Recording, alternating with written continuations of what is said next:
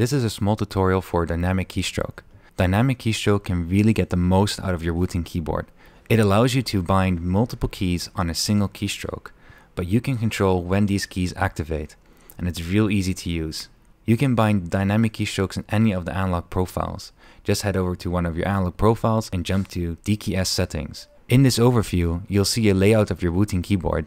When you hover your mouse over the keys, you can see a small plus icon. Simply click on it to add your first DKS key. Now you can start editing the DKS key itself. You'll see in the overview a 4x4 table. On the header row, you'll see 4 icons indicating the key position. The first icon is at the start of the press. The second icon is at the end of the press. The third icon is releasing the end of the press. The fourth icon is releasing the entire key. On the left hand, you can see 4 boxes. This is where you can bind your keys. So let's start with a simple DKS binding, which we call the 2-state key. The 2-state key is very simple. In a first-person shooter, most of the time you can either walk or sprint. Now we want to bind these 2 actions on a single key. So to get this on one key, we're first going to bind the W key. You can left-click the box and click on the key you want to bind. On the second key, we want to bind Shift. Now we're going to choose when to activate W and when to activate Shift. So we want through the entire press to activate W. So we can simply click and drag over the entire row until the end. Then for the Shift key,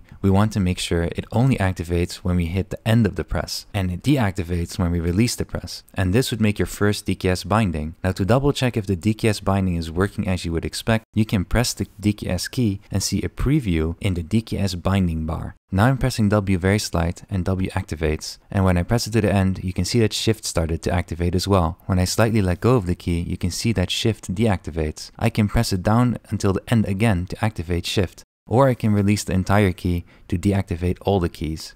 Lastly, it's also possible to trigger a key once. You simply click one of the plus buttons and you'll see a circle shape appear. This means the key will be triggered just once, instead of it being repeated all the time. Dynamic keystroke really allows you to do a lot of different things. There's a lot more complex examples, such as this one from Fortnite. But there's also some very simple examples, such as disabling a key by not binding any key, reprogramming a key by binding a different key, or choosing a different activation point for your key. There's a lot of different possibilities, and we really encourage you to share your DKS bindings with the community. If you have any questions or issues, you're welcome to reach out to us.